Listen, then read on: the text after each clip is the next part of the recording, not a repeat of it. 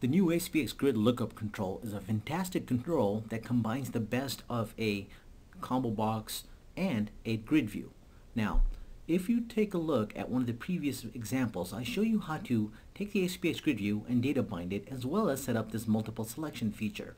Now, in this video, we're going to take a look at how to customize the grid lookups data rows. Now, we're going to start with this simple grid lookup that is data bound to the employees table in the Northwind database. Now here, we're just showing a couple of fields, but there's a lot of other fields that I'd like to display and maybe even customize how that data row looks. Well, the templates feature of ASP.NET lets us do that. And we've exposed several templates in the ASPxGridLookup to allow you to do that. So first, let's take a look at our data source here. I have access data source, and I can see that there's a lot of other information that I could be displaying, including a picture of the employee. So let's go ahead and customize this. So I'll go to the design view, and I'll click on the grid lookups smart tag, and I'll click on edit templates.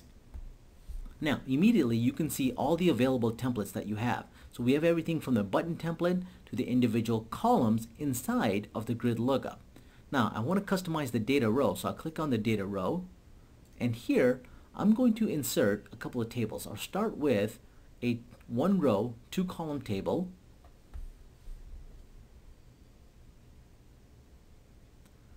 And I'll click OK. Now in this left side, I'm going to use the ASPX binary image, which you can find in DX 10.2 Common Controls category. I'll double click on the binary image while I'm in that first cell.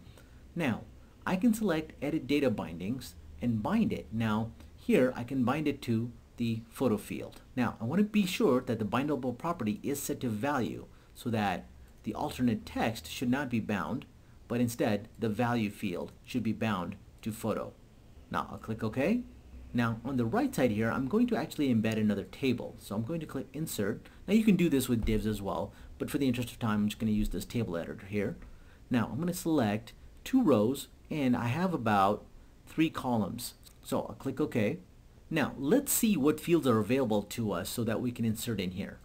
So if we go back to our data source, we'll see that we have everything from employee ID, last name, first name. So let's include, besides just a picture, we'll include their employee ID, last name, and first name in the first 3 columns, and then birthday, city, region in the last columns, because we've already included photo.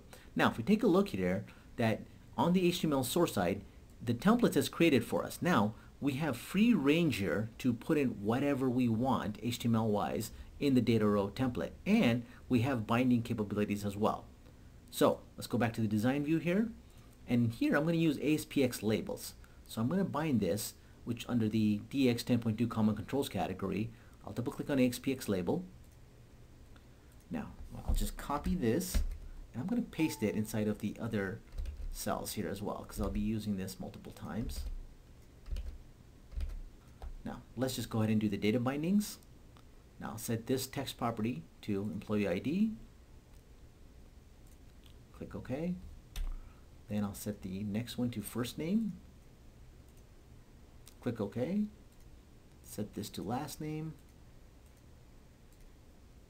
I'll set this to date of birth. Click Edit. I'll set it to birth date. And I'm going to set the format to a short date string so that we get a proper looking date. Now finally, I'll bind these to city and region.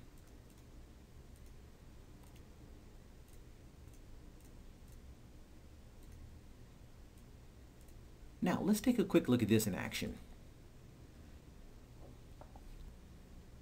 Now if we take a look at our drop-down again, we'll see that we have a customized item template, and we have all the information that we've chosen. Now I can further customize this by maybe sending some lines between them, or maybe even separating some of the items a little bit further between them. Now the first thing I want to do is I want to kind of reduce the size of these images. So let's set a width and height property for that ASPX binary image. I'll click on the ASPX binary image, go to the property setting here, and we'll set the height and width to 100 pixels. Now we can further customize this because we know we have a lot of space between the top and the bottom. So let's move out some of these fields so that we have an extra row in between them. So the first thing I want to do is I want to put employee ID by itself at the top. Now if we take a look at our design again, and we'll go back to the templates and take a look at the data row again. We can see that I've separated out the top, but I haven't properly declared those table values. So let's make sure we go ahead and correct that. Now, because each row has at least 2 columns, we have to specify that we intend to put 2 columns in there. Now, actually, we have 3 columns in the last row, 2 in this one. So what we can do is actually move one of the columns. So let's do that. I'll move the region field up to the employee ID, and that way we'll have a balance and we won't have to use call span. Now let's take a quick look at this in action. Now when I click this drop down, I get much better manageable image sizes, as well as I have 3 rows of 2 columns each. Now another great feature of the item templates is regardless of how you display them, the grid lookup will still work with this incremental searching. So for example, if I put in Nancy here and wait a couple seconds, you'll see that it'll go and find that value regardless of how the item template looks. Thanks for watching.